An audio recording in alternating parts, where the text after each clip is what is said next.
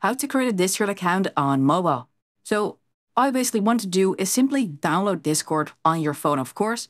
And once you're here on Discord, you simply want to click on register because you haven't yet made or created an account yet. So click on there, and you can either choose to enter a phone or an email address.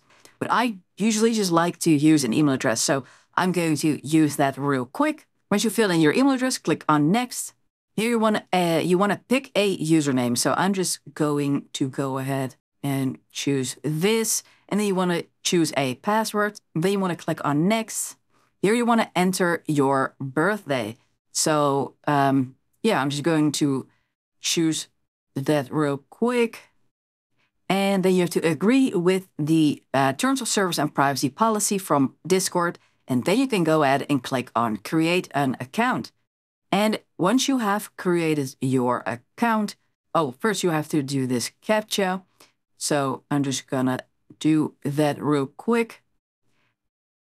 And once it loads up, you can see that I can now choose a profile picture. If you click on this icon over there, you can choose a profile picture from your Photos app, or you can go with one of these default ones, or you can simply skip it, but then click on next.